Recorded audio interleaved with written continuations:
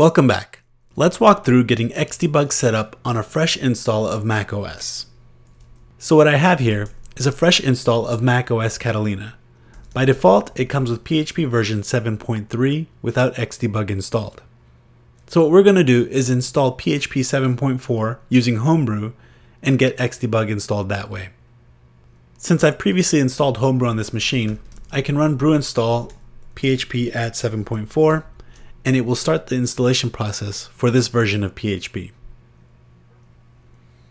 So it looks like Brew's completed the process of installing PHP 7.4. But let's check to see which version of PHP we're running. And it still says 7.3. Now why is that? Well, here's one command that we can run to ask Brew what's going on.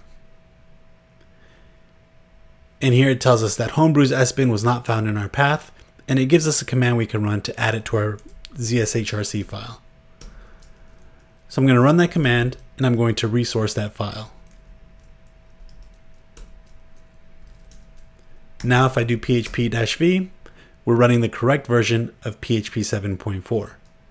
Now one fantastic feature of installing PHP through Homebrew is that by default you get the pair framework.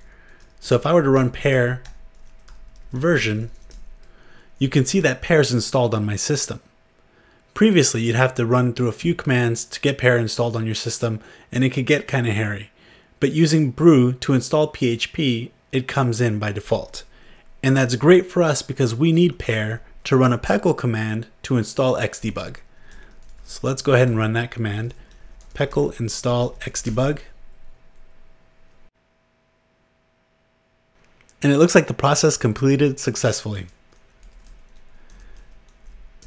If we run php-v, we can see that Xdebug is installed. Now just because we have Xdebug installed doesn't mean we get step debugging right out of the box. So in my next video, I'll cover configuring Xdebug to actually do some step debugging and really harness the full power of what Xdebug can offer. Please don't forget to support my channel by liking this video and subscribing so that you can be notified when I come out with new video content. And as always, if you ever need any help, please hit me up on Twitter @JoseCanHelp. I'll see you there.